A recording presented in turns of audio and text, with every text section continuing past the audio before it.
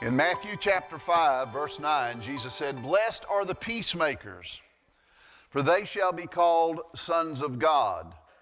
The New Living Translation translates these words, "God blesses the peacemakers. God blesses the peacemakers. They shall be called the children of God." The history of humanity is one of conflict and violence. Beginning with Cain and Abel, brothers are in conflict with each other. All through the Scripture, all through human history, we know that there is conflict. You and I live in this present age. There is conflict among our families, conflict among neighbors, conflict among various ethnic groups, conflict among various tribes, various nations. We live in a time of conflict. And I want to say that our time is no different from any other time. There has never been an age on the earth when humanity lived in peace. Since the fall, there has never been an absence of conflict. The Apostle Paul, when he's talking about the nature of humanity in Romans chapter 3, verses 14 through 18, quotes the prophets. Speaking of you and me, speaking of our kinfolk, speaking of our neighbors and other humans across the world, all of us, Paul says that our mouths are full of cursing and bitterness. Their feet are swift to shed blood. Destruction and misery are in their paths. The path of peace they have not known, and there is no fear of God before their eyes. Like it or not, Paul's talking about us. He's talking about humanity as a race, humanity as fallen from the glory and the image of God. And it is a context of conflict that Jesus utters these words, "Blessed are the peacemakers," because as he is preaching the Sermon on the Mount, Rome is occupying Palestine. As he is preaching the Sermon on the Mount, the people hearing his words are remembering violence perpetrated against them by Roman soldiers. In the crowd that Jesus is preaching to are zealots, guerrilla warriors. To the Romans, they're terrorists. They're opposing the Roman state. But to the Jews in Palestine, they're patriots, and they're fighting in the spirit of the Maccabees, and they want to liberate the Holy Land from Roman oppression. And they hear these words of Jesus, "Blessed are the peacemakers, for they shall be called children of God," and they get disenchanted with Jesus. They're there because they're expecting Jesus to be the Messiah, and they're wanting to hear something from him that affirms their hatred of Rome and affirms their violent actions. But as they are looking for excuses to commit warfare against Rome, they hear the Messiah say, "Blessed are the peacemakers, for they shall be called the sons of God." Now, before I get too much further into this message, I want to say this. Peaceful reconciliation is not always possible. It is desirable. It is what we're called to do. We're called to give our lives for the sake of reconciling humanity to God. But in Matthew chapter 10, verses 34 through 36, Jesus said, "Do not think that I came to bring peace on the earth. I did not come to bring peace, but a sword. For I came to set a man against his father, and a daughter against her mother, and a daughter-in-law against her mother-in-law, and a man's enemies will be the members of his own household." Jesus becomes the point of conflict. And he becomes the point of conflict to the point that he lays his life down on a cross so that all humanity can be reconciled to God. So we're in this age of conflict. Blessed are the peacemakers, for they shall be called the sons of God. James, the Lord's brother, asked the question in James chapter 4, "What is the source of quarrels and conflicts among you? Is it not your pleasures that wage war in your members. You lust and do not have, so you commit murder. You are envious and cannot obtain, so you fight and quarrel. You do not have because you do not ask. You ask and do not receive because you ask with wrong motives, so that you may spend it on your pleasures. James is getting to the heart of the issue of conflict in humanity, whether it was Cain and Abel or Jacob and Esau later, or the conflict between James and John and the rest of the disciples, the conflict between Jesus and Rome, between some of us in this building today, some of us who are sitting next to our spouses. We're in conflict with one another. We're in conflict with our children. Some pastors are in conflict with other pastors. What is the source? James wants us to understand the source is our desire to have everything we want the way we want it. The source of our conflict is to have everything we want the way we want it. Let me introduce you to a truth. As long as you live on this planet, in this present age, you're not going to have everything you want, and especially when and the way you want it. That is a mark of narcissism and selfishness. That is not who we are called to be. We are called to live our lives in self-sacrifice and in self-denial for the sake of peace and reconciliation. The way of peace is not the avoidance of conflict, but engaging conflict. Some people are just wonderful at avoiding. The problem with avoidance is it allows conflict to brew. And at some point in time, it's going to bubble over the pot. To avoid conflict is to prolong conflict. Now, we must engage conflict, whether it's conflict in our marriage, in our family, in our home, conflict in our church, conflict in the world. We must engage it and engage it righteously with the desire to reconcile all the parties. So when Jesus said, I did not come to bring peace, but a sword, we need to understand what he's saying.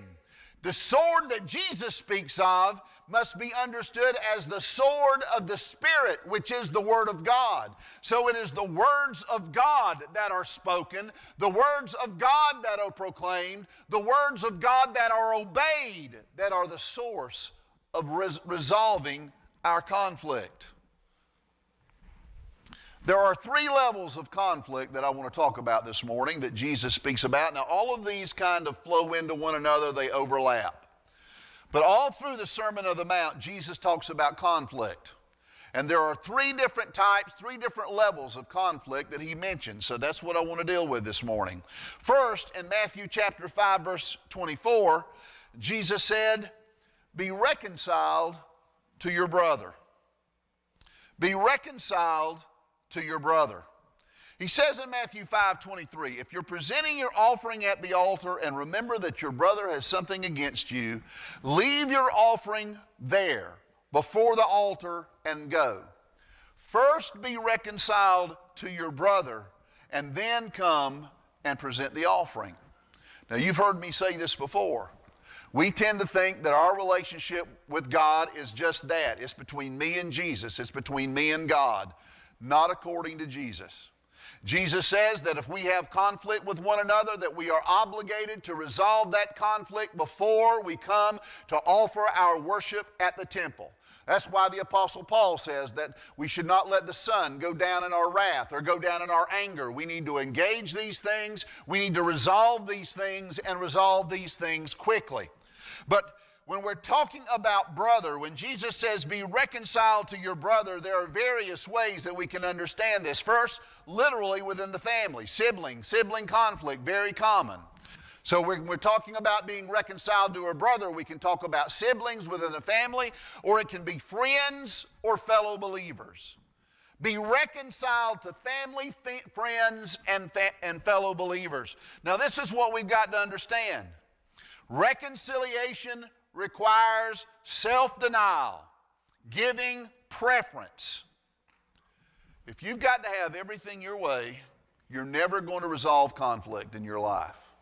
Because it doesn't matter how much you love your spouse, how much you love your brother, how much you love your parents, how much you love your friends, there are going to be times that you're going to disagree on issues. There are going to be times that you're going to disagree on all sorts of things. Immature people who have got to have everything their way are going to provoke more conflict. They're going to pitch fits. Listen, it is proper to expect equality, but not domination. Being a peacemaker means understanding that I have no right to dominate my wife, even my children. I have no right to dominate my friends, my family. That as a peacemaker, I am called to walk equally before them and allow them to walk equally before me. Just as I am concerned about my own conduct, my own rights, my own treatment, I am to be more concerned with how I treat people around me. I used to tell my sons all the time when I was raising them, and they would come home and talk about something that happened at school, and they would say, "Daddy, it's just not fair." And over again, I told my boys, I'm not concerned with how other people treat you. I'm concerned with how you treat them. That's maturity. That's peacemaking.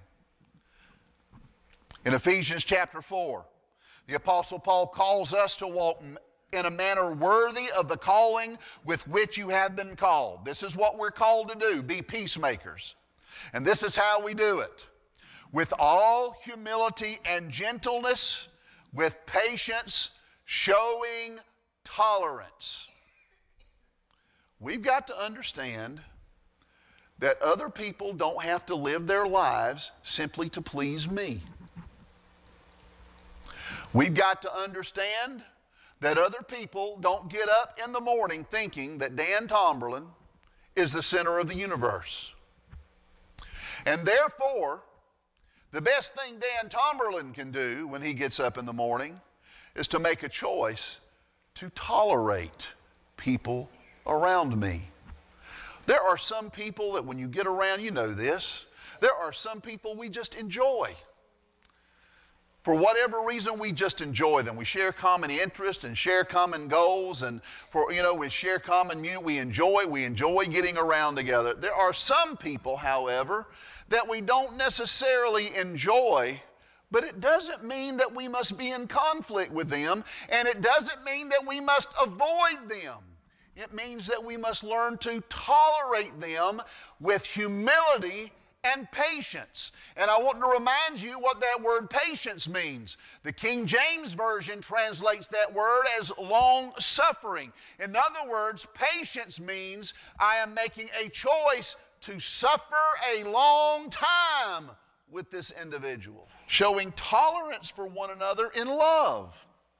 Being diligent to preserve the unity of the Spirit in the bond of peace. What are we called to do? Preserve the unity of the Holy Spirit in the bond of peace. And because that is my call to be a peacemaker, then I am going to show tolerance in love. Now I can hear some of you right now saying, "But Pastor, doesn't the Scripture say how can two walk together unless they be agreed?" It does. This is the only thing I have to agree with to walk with you in unity, that I love you and you love me. That's it. I don't have to agree with your political positions. I don't have to agree with all your theological positions. I don't have to agree with much of anything with you to walk with you in unity if I choose first to love you and you choose to love me. And that's the greatest call of all. By this shall all men know that you're my disciples, if you do what? Love one another. Everybody say that with me, love one another. Say it together, love one another. That's what we're called to do. And if we're going to love one another, then we're going to show tolerance with one another, and we're going to live in humility, and we're going to suffer long with one another. Let's break this down where it gets even more personal. In 1 Corinthians chapter 7, the Apostle Paul is talking about marriages. He says, to the married I give instruction, not I, but the Lord, that the wife should not leave her husband, but if she does leave, she must remain unmarried or else be reconciled to her husband. So that the husband should not divorce his wife. But to the rest I say, not the Lord, that if any brother has a wife who is an unbeliever, and she consents to live with him, he must not divorce her. And a woman who has an unbelieving husband and consents to live with her, she must not send her husband away. Apparently in the Corinthian church, many of the believers decided, well, you haven't converted to Christ, you're not living for Christ, so my call to Christ means I can no longer be married to you. Paul says no. You don't have to share the same religious convictions to live together. You don't have to agree about everything. All you have to do is agree to love one another. Be reconciled. This is what we have to do. James says, therefore, confess your sins to one another and pray for one another that you may be healed. Confess your sins. The word confession simply means to tell the truth about yourself. And buddy, we don't like to do it. That's why when we go to the store to buy clothes, we always go first to the clothes that are too tight on us, because we don't want to admit we've gained 10 pounds. That's why, and if you do this, I'm just doing this for the sake of illustration. I'm not saying it's a sin, but that's why some of us men, when we hit our 50s and 60s, we start buying things we've never bought before, like black hair dye. Now, we know the women don't do such as that. But we live in denial. We live in denial of all sorts of things. And one of the things that we live in the most denial about is our own sinfulness. It's very easy to look at the splinter in each other's eye and ignore the log in our own. We do it all the time. But if we're going to work for reconciliation, the first thing we've got to do is be willing to confess our sins to one another, pray for one another, forgive one another, pray for one another, and then you may be healed. And when James is using that word, you may be healed, he's not simply talking about physical healing. He's talking about soul healing. He's talking about deliverance. He's talking about resolving the conflict. He's talking about bringing people together and healing that rift. We have this wonderful story in Genesis of these two brothers, Jacob and Esau. Even when they're born, they're in conflict with one another. They're wrestling within their mother's womb. And Esau was born first, but Jacob is a deceiver. And at some point in their lives, Jacob deceives his father and deceives his brother and steals his brother's birthright. And this becomes such a conflict within the family that their mother sends Jacob off lest Esau murder Jacob. And they're separated for years. But then there comes the time that they're meeting one another again. And Jacob knows that he's got to make things right with Esau, so he sends gifts and sacrifices along the way. But finally that moment comes when Jacob and Esau are face to face. Jacob lifted up his eyes and looked, and behold, Esau was coming. He himself passed on ahead of them and bowed down to the ground 7 times. He showed deference to his brother. Until he came near to his brother, then Esau, listen to this, ran to meet him and embraced him and fell on his neck and kissed him, and they wept. That's what reconciliation looks like. Reconciliation is putting behind you decades of conflict, decades of wrath, decades of anger. And in your eagerness to embrace one another, our hearts are broken and our arms are open wide. And as we open our arms wide, we are surrendering all of that history of pain so that we can embrace our brother, our friend, one more time. Be reconciled to your brother. The second level of conflict that Jesus deals with, he says in Matthew chapter 5, verse 25, make friends quickly with your opponent. Make friends quickly with your opponent at law while you are with him on the way, so that your opponent may not hand you over to the judge, and the judge to the officer, and you be thrown into prison. That word opponent can also be translated adversary. Now, sadly, sometimes brothers, friends, family members become opponents, adversaries. An opponent is one who stands against, one who causes or imposes hardship and affliction in your life. This can refer to economics, politics, and religion. Now listen to me. I've read a lot of American history. You know, you watch the news and you watch the talking heads, and they will tell you that modern American politics have descended to the lowest level in history. These people have not read a history book. American politics is full of conflict. The people who at one time revered George Washington during his presidency despised George Washington. And I could just go on and on and on, but this is what I want to say to you. You and I need to understand that we are called to be different. And we do not need to engage in the language of adversarial politics if we want to be children, men and women who are peacemakers, who are the sons and daughters of God, who are called to the ministry of reconciliation. Make friends quickly with your opponent. Reconciliation requires negotiation. Reconciliation requires negotiation, the willingness to talk, the willingness to compromise, the willingness to engage one another. It's proper to be assertive, but not aggressive. It's proper to assert my rights, the rights of my children, the rights of my friends. It's not proper for me to be aggressive against my opponents, to deny them their legitimate rights, their justice, their sense of fairness. Jesus makes one of the statements that we have the most trouble with in this sermon. He says, if someone comes to you and strikes you on one side of the cheek, turn the other cheek. And we have interpreted turning the other cheek as surrender, giving the evil person authority over us. But that's not what turning the other cheek is. Turning the other cheek requires standing face to face with my adversary.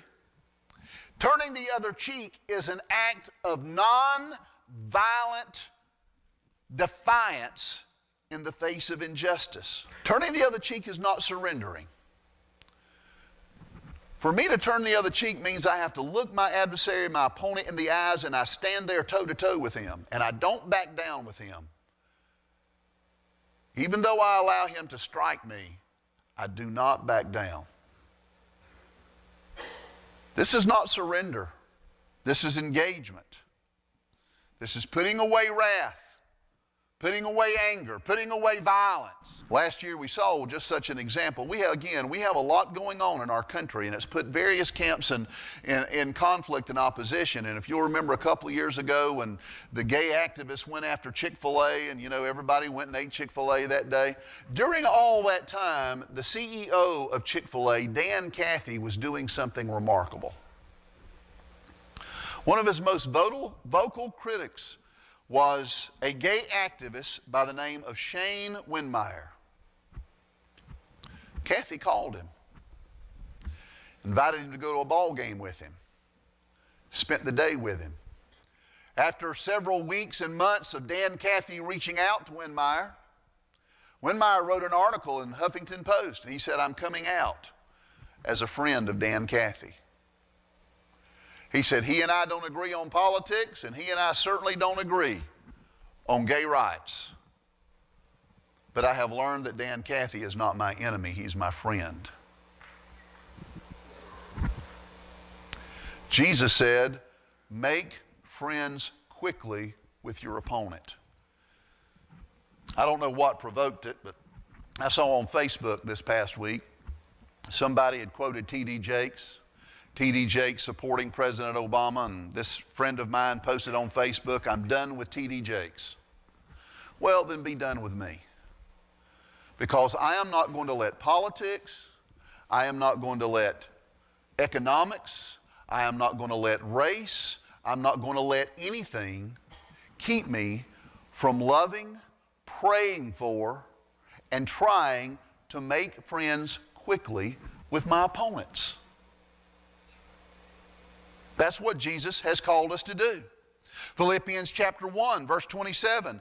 Only conduct yourselves in a manner worthy of the gospel of Christ, standing firm, yes, stand firm, face to face with our opponent. Stand firm in one spirit, with one mind, striving together for the faith of the gospel. Then he says this, in no way be alarmed by your opponents, which is a sign of destruction for them, but of salvation for you, and that too from God. For to you it has been granted for Christ's sake, not only to believe in him, but also to suffer for his sake, experiencing the same conflict which you saw in me and now hear in me. This is what we've got to do. We have got to embrace the fact that as long as we preach and teach the truth of the gospel of Jesus Christ, we can stand firm in the face of our adversaries, and as they're striking our cheek, we extend a right hand of fellowship and friendship. That means suffering for the sake of Christ, but it also means an opportunity to share Christ with our opponents. Paul told Titus in Titus chapter 2, verse 6, likewise urge the young men to be sensible in all things. Show yourself to be an example of good deeds, with purity in doctrine, dignified, sound in speech, which is beyond reproach, so that the opponent will be put to shame, having nothing bad to say about us. That's what happened. Dan Cathy treated Shane Windmeyer with so much love and respect, even though they will never agree politically or socially on the issues. Windmeyer came to respect Cathy as a believer. Issues must be resolved so that a just relationship may ensue, and sometimes that means restitution is required, making things right. In Numbers chapter 5, speak to the sons of Israel, when a man or a woman commits any of the sins of mankind, acting unfaithfully against the Lord, that the person is guilty, then he shall confess his sins, tell the truth, shall confess his sins which he has committed, and he shall make restitution in full for his wrong, and add to it 1/5, and give it to him who is wronged. So if you've stolen something that's worth $100, you don't simply give them $100 back, you give them $120. You make it right. If we have injured, if we have stolen, it's not just enough to say, I'm sorry. Let's go back to Jacob and Esau. When they were coming together, Jacob knew that he had defiled Esau of his birthright. So what was Jacob doing? Constantly sending gifts ahead of him to meet Esau. He was acting to make restitution. Things have to be made right. The third level of conflict.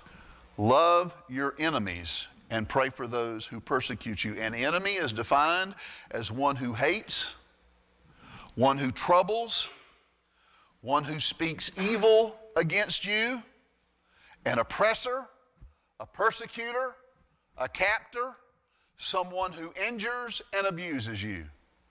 This can be a spouse who is abusive, who is sexually deviant, molests children. No longer is that spouse a legitimate part of the family, but that spouse is an enemy to the well-being of the family. It can be someone in the church. John said that even today there are antichrists among you, people who are acting in opposition to the mission of Christ sitting right in the church, and it's certainly true in the world. Jesus says, love your enemies and pray for those who persecute you. This is not Phil Robertson, convert them or kill them. This is Jesus, pray for them and bless them. Love them. Reconciliation requires the sacrifice of justice in favor of mercy. If what I want is justice, let me tell you about justice. Justice is harsh. If I'm going to be reconciled, I have to favor mercy over justice. Now listen, it's proper to be cautious. When negotiating, when dealing with an enemy, it's proper to be cautious. But it's not proper to be vengeful. Jesus said in Matthew chapter 24, then they will deliver you to tribulation and will kill you, and you will be hated by all nations because of my name. I am certain that there are Christians in Iraq and Iran, in Indonesia and in China who live with that verse every day, who are hated for no other reason than they're Christians. Jesus said at that time, many will fall away and will betray one another and hate one another. Many false prophets will arise and mislead many because lawlessness is increased. Most people's love will grow cold. That means our hearts will grow hard, and as hearts grow hard, hate, violence, lawlessness will abound. In 2 Timothy chapter 4, the Apostle Paul is talking about a certain man at Ephesus named Alexander. He says, Alexander the coppersmith did me much harm. The Lord will repay him according to his deeds. Be on guard against him yourself, for he vigorously opposed our teaching. Again, it's right to be cautious when dealing with enemies. Be on the guard. 1 Timothy, Paul is again talking about Alexander. He says in chapter 1, verse 18, this command I entrust to you, Timothy, my son, in accordance with the prophecies previously made concerning you, that by them you fight the good fight. Conflict resolution, being peacemakers means engaging, fighting the good fight. Keeping faith and a good conscience, which some have rejected and suffered shipwreck in regard to their faith. Among these are Hymenaeus and Alexander, listen, whom I have handed over for Satan, so that they will be taught not to blaspheme. Look how Paul is dealing with conflict within the church. Alexander has vigorously opposed the Christian gospel. He has inflicted problems and injured the Apostle Paul. Paul is not vengeful for him, but Paul gives him to the hands of God.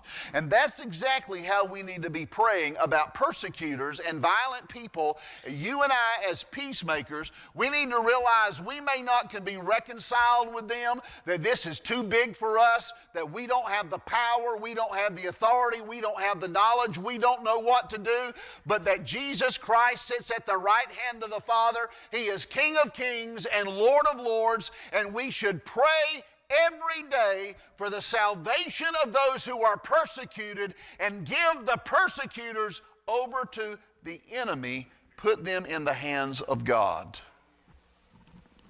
Now Jesus, when he says love your enemies, he's calling his disciples to act with justice towards our enemies. Exodus chapter 23 verse 4, if you meet your enemy's ox or his donkey wandering away, you shall surely return it to him. Now this is more than livestock. In the ancient world, an oxen or a donkey was the economic engine that made the economy turn. That's what they used to transport goods to market. That's what they used to plow and farm with. So to say if you see your neighbor, your enemy's oxen or donkey, that's like saying you see his truck, his work truck, or his tractor. In other words, you don't kill the ox, you don't burn the tractor, you send it back to your enemy, because that is an act of justice, that is an act of mercy, and that is an act of trying to be reconciled to your enemy. And that's something that we have a hard time with because it's our enemy. He's shot and killed our ox. We're starving to death. There's his ox. Let's just steal it and take it. No, the law says give it back. Proverbs 24:17, do not rejoice when your enemy falls, and do not let your heart be glad when he stumbles, or the Lord will see it and be displeased and turn his anger away from him. The Apostle Paul says, never pay back evil for evil to anyone. Respect what is right in the sight of all men. If possible, so far as it depends upon you, be at peace with all men. Now, number one, notice that. Paul recognizes that sometimes there are some people who just want to see the world burn. There are some people that just want to dominate. There are some people who just want to destroy everything around them. They would rather destroy everything around them than share it. Paul says, as far as it's possible, be at peace with all men. Never take your own revenge, beloved, but leave room for the wrath of God. For it is written, vengeance is mine, I will repay, says the Lord. But if your enemy is hungry, feed him. If he's thirsty, give him a drink. For in doing so, you will heap burning coals upon his head. By showing justice and kindness to our enemies, we demonstrate their sinfulness. And we demonstrate the righteousness of Christ. Many of you may not remember this, but in the 1980s, one of the major conflicts on the planet was in South Africa, being played out in the person of Nelson Mandela, the African leader who had been imprisoned 27 years by the white South African government. Nelson Mandela was the leader of the National African Congress, and the National African Congress had allied itself with the Soviet Union, and therefore our government viewed the National African Congress as an enemy organization, and we were supporting the white South African government.